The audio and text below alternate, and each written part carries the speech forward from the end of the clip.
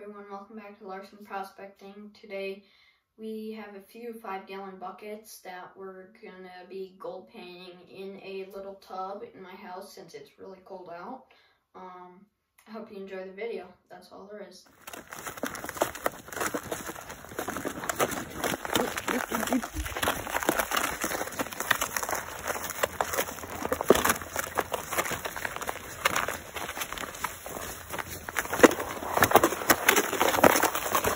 All the material from 3 different places. This stuff right here is from a little creek that I found gold in about a month back. 2 classified buckets of it, 5-gallon buckets. And then this is just like an ice cream jar full of this material my grandpa brought from a road by him that might have some gold, because in the gravel pits by him there's sometimes gold. And then this stuff, this is from where the river I go in all my videos. That's what this material is, unclassified though. And yeah, you got some jet dry, squirt bottle, snuffer bottle, just a little pan because my 10-inch pan doesn't fit in there with me being able to pan. So just that little green pan, and yep, we're gonna get some material done today. Got half a pan. Did that first pan in, didn't get a single speck again. Well, not again, first time. Let's do a second pan. Number 2. Let's also look at the material in there. This from the little creek.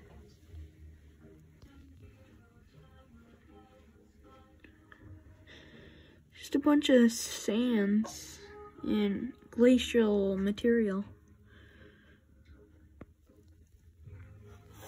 I already see black sands coming out right there. We're gonna pan this back and I'll show you guys if we get anything. Back and nothing again.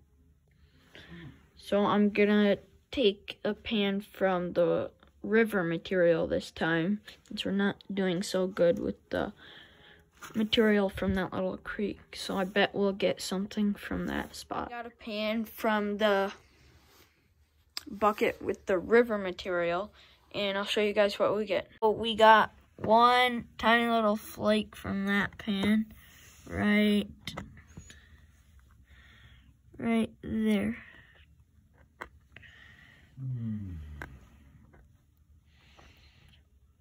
Not super good, but it's something. This is my 4th or 5th pan, and this one I got three small specks. Let's see if the camera can even pick them up. Right in there. Those things.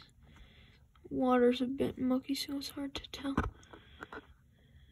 Yeah, there's 3 tiny dots in there.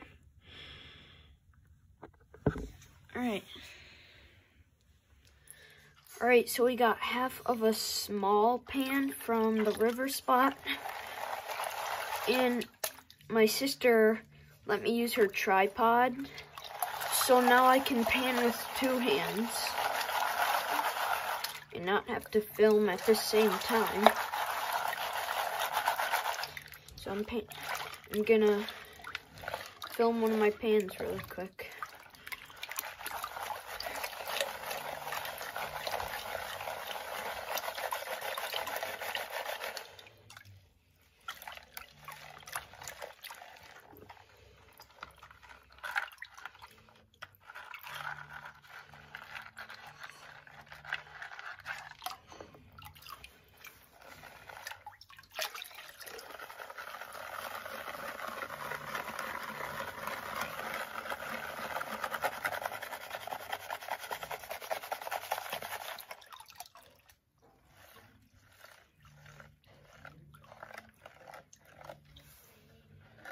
out some of the bigger rocks. Yeah, like I said, the 5-gallon bucket of material I got from the river that I go to, it was too cold and I had too little of time that day, so I didn't bother classifying. That's why there's still quite a bit of bigger rocks in it. Bigger rocks aren't really a problem or anything. They're just annoying when you're trying to pan back the black sands, which is what we're going to do right now. And there's these little rocks in there. Well, not little, medium-sized. Alright, let's pan this back.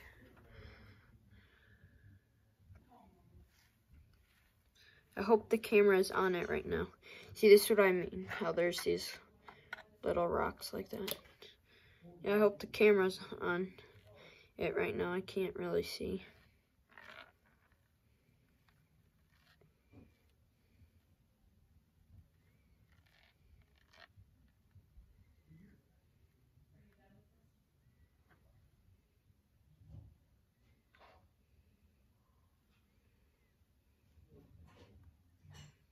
So far, I don't see any gold.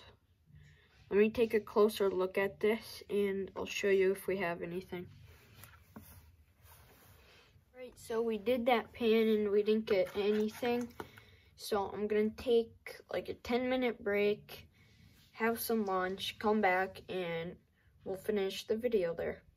So it is actually 4 or 5 hours later now. I know I said I was gonna pick up after lunch, but I totally forgot about the video. As you can see from outside, it's dark. I've barely made a dent in the material. Still up to the top. Still up there. Still up there. It's just gonna be a long time to pan. There's so many little rocks in here, in this material, where there's barely even gold, because so much, even after classifying, so much of it is taking up space from the rocks. So I'm going to do a little filming now. I don't think I'm going to do it for a long time, just so I can relax tonight, watch that TV. Alright, so we got a full pan of material from the river bucket, and since this video is going to be not very enjoyable because it's only me panning over and over, I think I'll for this pan I'll actually explain how to pan, like how to gold pan. So I'll kind of turn it into that sort of video just for this little clip.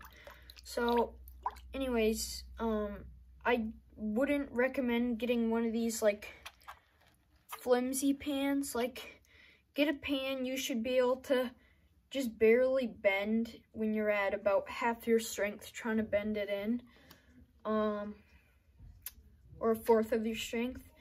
And so you get some material and anyways put water in it. Make sure the riffles at the front are facing forward. Get some water in it, swirl it around in a circle shape, because that stratifies the material to get all the gold to the bottom, because the gold, along with the magnetic sands and some garnets and like all the heaviest stuff, which is gold too, goes to the bottom. So when you do that, sorry about the dog. So you've done that for a tiny bit. Now you shake it side to side just to make sure. And then, so all that gold, if there is any, is at the bottom. So what you do now is you kind of dip it in and out, which takes away that top surface of material, which is going to be all the light stuff. And you keep doing that process over and over and over till you have, I don't know, maybe 1 cup, half a cup of material. That's just what I like to go down to. And everybody has a different way of panning, but it's still like the same concept where you're stratifying. Sorry. And I just like to take out a couple of the bigger rocks like that, just waving my fingers through.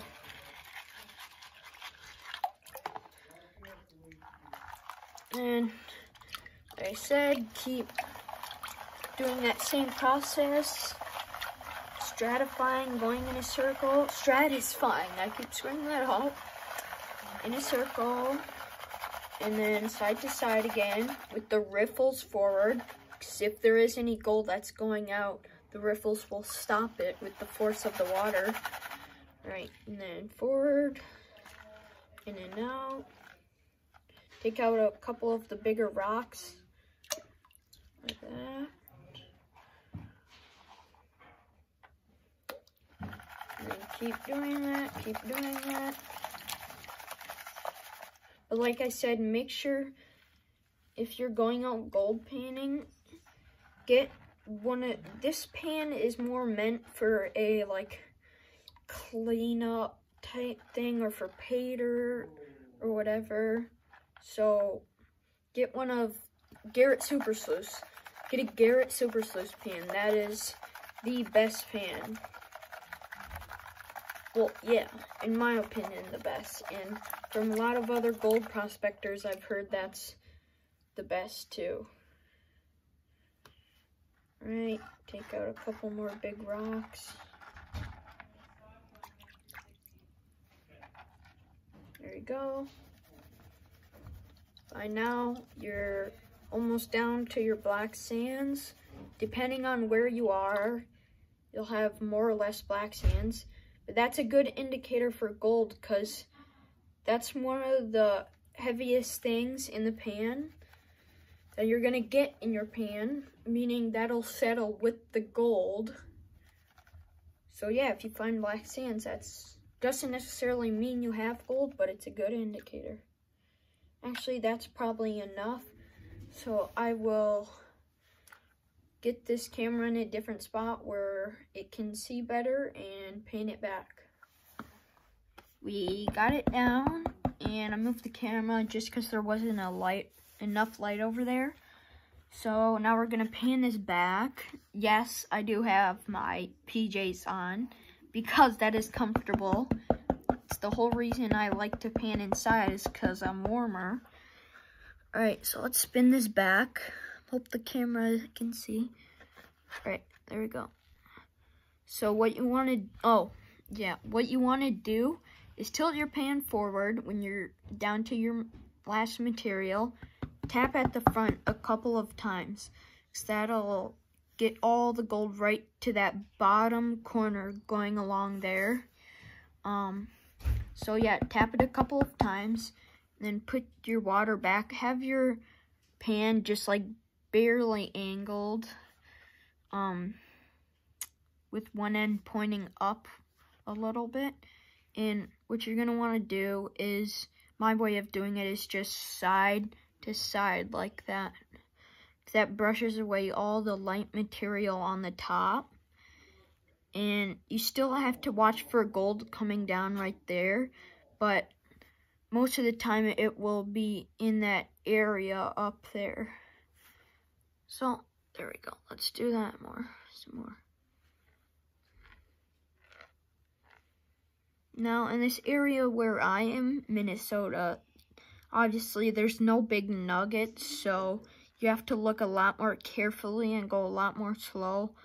Whereas like if you're in a gold claim where there's like only nuggets, then you don't have to look at every single dot that's in the pan. Alright. So far I don't see anything.